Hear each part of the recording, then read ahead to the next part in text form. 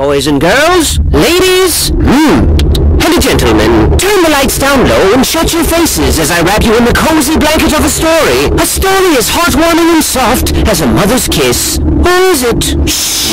Once upon a time, there was a boat. Now, this wasn't just any boat, children. It was a ship full of friends, hundreds of friends, best friends, one and all. A veritable friendship it was. Get it? But it wouldn't be very ladylike of me if I didn't mention the most noteworthy friend on board, Hattie Hattington. Say hi to Hattie! Hattie was like King Friend of Friendship Kingdom, best friend to one and all, and the walking definition of handsome gentleman. Now, one fine morning, Hattie and pals set out for a new, exciting adventure. What fantastic wonders would they discover this time?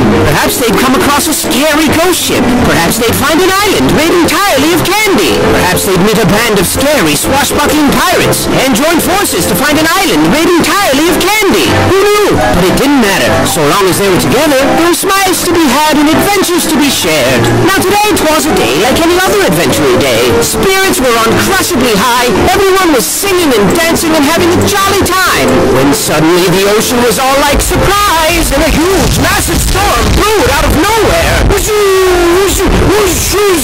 Boy, that was quick. And there was thunder, boom, and the lightning, boom, and the wind, boom. And like that, it was over.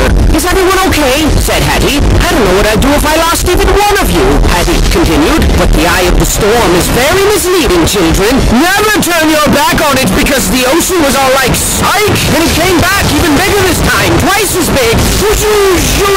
As if Poseidon himself extended his hand in friendship and they spat in his mouth. Boy, he was bad.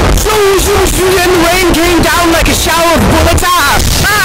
And the floorboards were bucking and creaking and breaking, and pieces of their ship were raining down like shards of broken dreams. And then Reginald comes upstairs and he's all like, I say, gentlemen, I do believe we're in quite a spot of bother. And everyone else was like, really? What tipped you off, genius? And then Hattie was all like, hey, be nice. Huge giant waves thrashed the boat to and fro and to, carelessly sprinkling friend after friend into the cold, unforgiving abyss of the deep, dark ocean. Everyone was screaming like, help me! Splash! Splash! And there was this huge whale like, made it super scary, and I think there was a shark. Yep, there he is. Oh God! And then Hattie was all like, hold on to your butts. Land ho!